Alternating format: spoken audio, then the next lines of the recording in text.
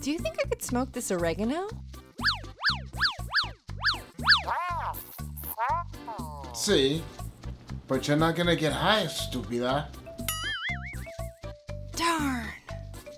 Wishful thinking. I guess we should get started making my pull-apart cheesy garlic bread. Okay. But I still think you should make Olive Garden breadsticks. The ingredients for pull-apart cheesy garlic bread are 1 baguette, 1 stick of butter, oregano, garlic powder, shredded mozzarella, and foil.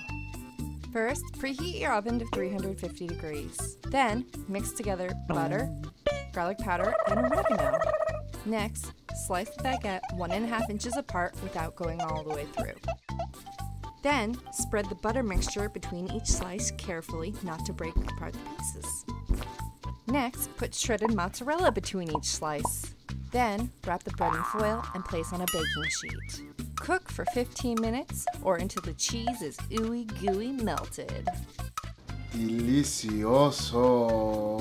If you want, ranch dip and marinara sauce make great dipping sauces. 'Cause I dip, we dip, we dip. Ay, tú loca.